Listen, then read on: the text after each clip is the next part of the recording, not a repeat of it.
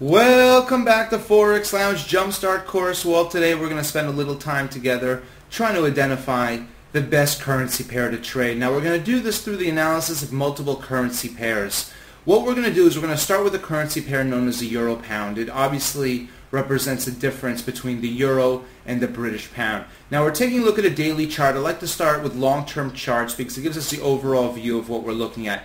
Take a look at the daily chart. First thing we do, draw our trend lines as follows. Connect the most significant highs and lows to create what we see as a range-bound pattern. Now, these range-bound patterns do exist on long and short-term time frames, but the purpose of this is not to look for the trade, but rather just to identify what is the stronger currency, what is the weaker currency. Now, in the case of the euro pound, we have a downtrending long-term resistance line as well as a slightly downtrending support line, and we can see at 87.88 the euro pound is more or less towards the center of the range. But this tells us something. As a downtrending resistance shows us, the sellers continue to gain strength, the buyers continue to give up strength. At the same period of time, the buyers on the support level continue to lose strength and the sellers continue to push us lower. Overall, we can interpret this as a rather bearish or weak chart. Zooming out, we can see that this has formed a really larger consolidation pattern with ultimate lows just below us, but we don't want to anticipate the breakup before it occurs. Zooming in again, we can see the tone, and this is really what we want to identify.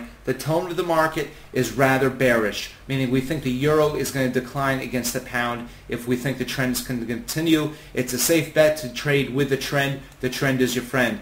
Now, with that said, we know that the euro is slightly weaker than the pound, so we want to look to sell short the euro or buy the British pound.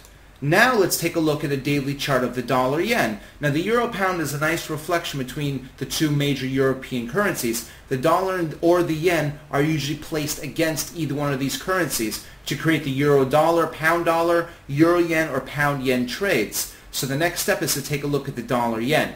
Take a look at the dollar yen, draw our downtrending resistance connecting significant highs. We can draw our downtrending support level connecting significant lows. Any way we cut it, whether we draw horizontal support levels, we see this double bottom that was recently broken, or a downtrending support level, we see there's also quite a negative tone in the dollar yen. This tells us that the dollar is relatively weaker than the yen. So, putting this together with our euro pound currency pair, we know the euro is a little bit weaker than the pound, we know the dollar is a little bit weaker than the yen. Now what we want to do is place the strongest against the weakest. Well, between the euro pound, the euro is weaker, the pound is stronger. So we want to sell short the euro against what we think is stronger here. Obviously what is stronger here is the yen because the dollar yen is going down. So the appropriate trade may be to sell short the euro yen. Or the appropriate trade, if we want to buy the stronger of the two, between the euro and the pound, meaning the pound, we would buy the pound against what we think is the weaker of the two, which is the dollar, meaning buy pound dollar. So the appropriate trades indicated by these two currency charts are either selling euro yen or buying pound dollar. Let's take a look at some of those actual charts to see what they look like at this time. Here's the pound dollar daily chart, 158.26. We just rolled over, but certainly we can see the trend is your friend and the pound dollar has broken to new highs. In fact, if we zoom out, we can see these are highs that we have not visited in quite a long period of time, actually going back about 6 or 7 months at this point. So the pound dollar is certainly a trend that is to the upside. Now we also mentioned the euro yen. The euro-yen daily chart, well, there's a long-term triangle consolidation pattern, 131.90, just off the downtrending resistance, but still we have not broken out of this triangle consolidation pattern. However, overall, we can see going back to 2009, the January of the month of this year, we can see that the overall trend is to the upside. So the euro-yen trend to the upside is certainly very strong, as is the pound dollar. But taking a step back, remember, we looked at the euro pound chart. We identified that the euro is relatively weaker than the pound. We took a look at the dollar yen. We identified that the dollar is relatively weaker than the yen. Therefore, placing the strong with the weak, we identified the appropriate trades would either be to sell short euro yen or buy pound dollar. But then taking a look at these daily charts of the euro yen and the pound dollar, we can see both charts have a strong trend to the upside, and therefore we want to trade in the same direction as the trend.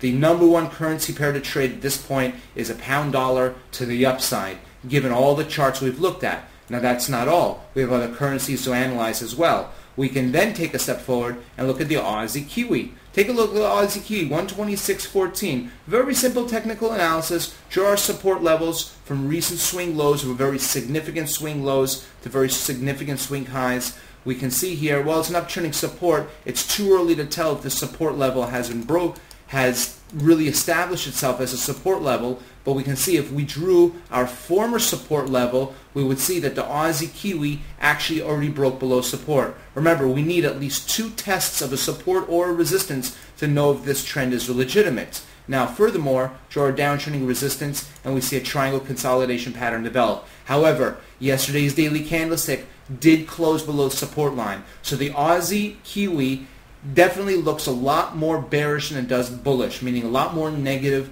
than positive. Now, the contrarian in us may ask, well, if the Aussie Kiwi is very weak, why don't I try to pick the bottom? Why don't I try to pick the turnaround, meaning I think the Aussie Kiwi is going to go up? Well, the trend is your friend, and the currency trends that develop in the currency pairs around the world, they develop as a result of trillions of dollars trading hands every single day, and it also is a result of a lot of fundamental data, especially as of late. So trust the trend. It is there for a reason. Aussie Kiwi, the trend certainly looks bearish, so I'd rather sell short the Aussie and buy the Kiwi. Now going back to our dollar-yen trade, remember our dollar-yen daily chart showed us a relatively weak dollar against a relatively stronger yen. Therefore, if we want to sell short the Aussie, we want to sell short against something that's a little bit stronger, namely the yen. If I want to buy the Kiwi, then I want to buy the Kiwi against what I think is going to be a little bit weaker, such as a dollar. So in this case, we would sell short the Aussie yen or buy the Kiwi dollar. Let's take a look at those two.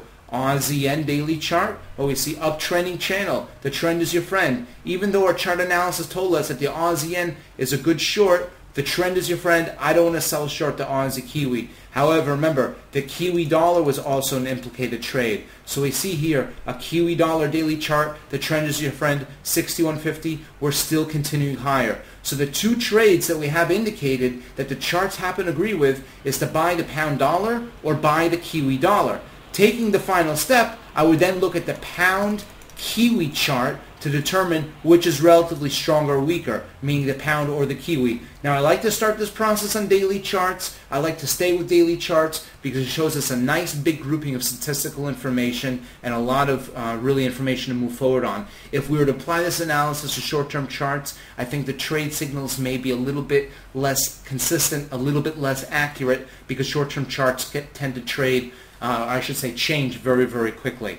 Therefore, stick with the daily charts. If you really want a bigger picture, take a look at the weekly or the monthly charts. But again, I like the dailies the best. Again, the process is very simple. Start with our crosses, the Euro Pound, the Aussie Kiwi, and the Dollar Yen. Compare all those charts against each other. Try to find out which we think is a stronger or the weaker of the 2 currencies, and then place that strong with the weak with the strong, and then finally analyze those individual charts. Those individual charts should indicate whether we're trading with or against the trend. And once more time, the trend is your friend. Always try to trade with it. Long-term trends exist for a reason. With that said, if you have any questions, do not hesitate to email us anytime at all, info@4xlounge.com. We thank you for joining us. We wish you a pleasant day, all profitable trades, and we certainly look forward to seeing you back soon, back inside the 4X Lounge.